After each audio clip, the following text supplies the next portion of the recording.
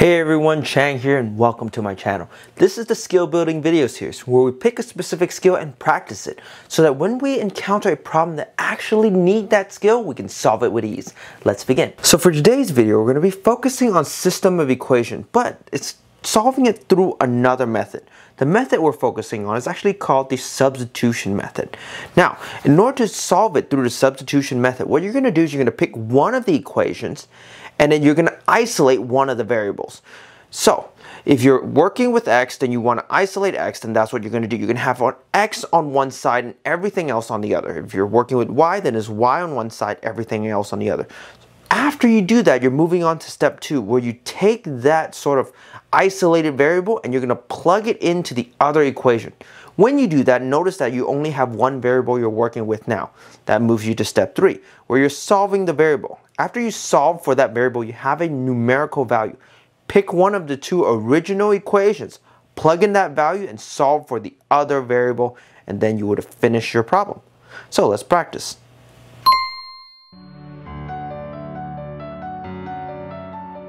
For our first problem, we have 2x minus y equals -1. Then we have y equals 3x minus 2. Now we love a problem like this because guess what? Y equals 3x minus 2 means that the y variable is already isolated. So we saved ourselves a good number of work.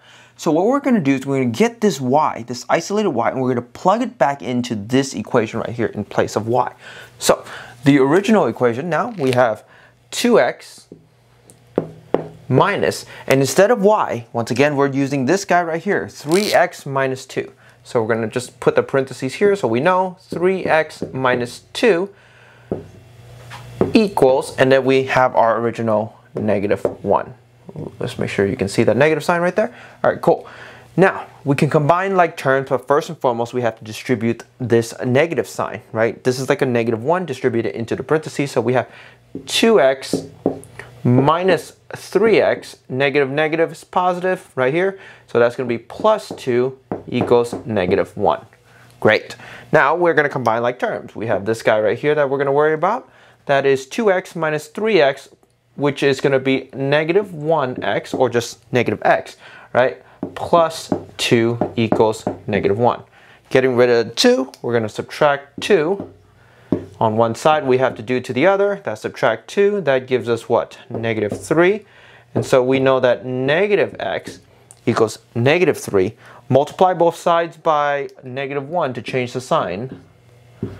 Probably shouldn't have used that kind of multiplication sign, but alright, so that's going to be x equals 3. Okay, so we have x equals 3. That's great. Now what we're going to do is we're going to pick one of those two, and we're going to plug it in and solve for y. Well, I'm going to pick the second one just because y is already isolated. It's probably easier. So, it's y equals 3, and now we know what x is. That's another 3, so it's going to be 3 times 3, and it's going to be, where is that? -2. So, we have it right here. Y equals 3 times 3 is 9, minus 2, which equals 7. So, y equals 7. This is our answer for this problem. X equals 3, y equals 7. Now for our second problem, we have this one. 5x plus 3y equals 10. 8x minus y equals -13. Now this is not like the first one, because the first one, they already isolated the variable for you. It was lovely, easy, great. This one, not so much. So we actually have to pick one of the variables, pick one of the equation, and isolate it, and then plug it into the other. So looking at these two, this is just my strategy. You could use whatever strategy you want. I see a y by itself right here. Or not really by itself, but basically there's no number in front of y. I like that. I want to keep that. So I'm probably going to be working with this guy right here. Well, if that's the case, I'm going to isolate y. Now, working with this guy, what I'm going to do is I'm going to rewrite it so I can actually isolate y.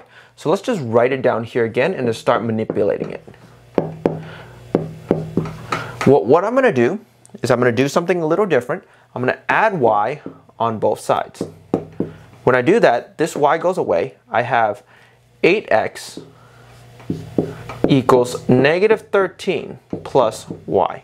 Okay, well that's kind of weird, but guess what? Y is positive now. That's kind of why I did that.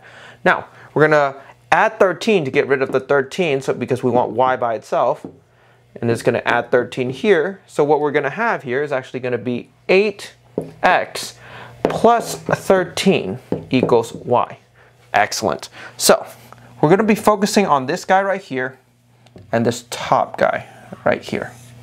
Okay, now there's our y equals 8x plus 13. Now it seems kind of weird y is on this side. Remember, equal sign doesn't matter which side it is.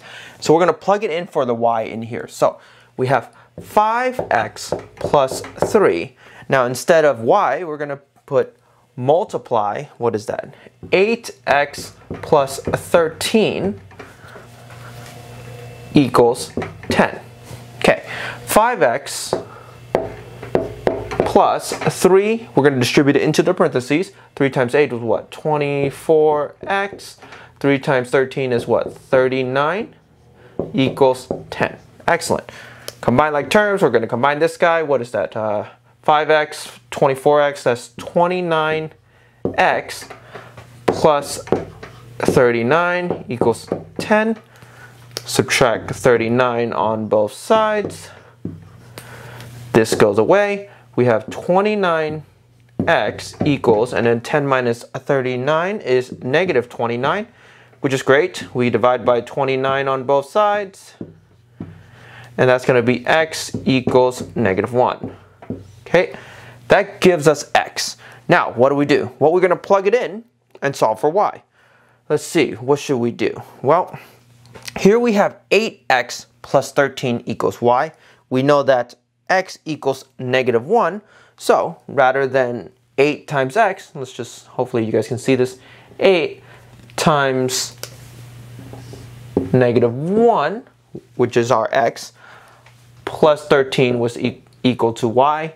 That's going to be negative 8 plus 13, which equals 5. And that's going to equal y. So y equals 5 in this case.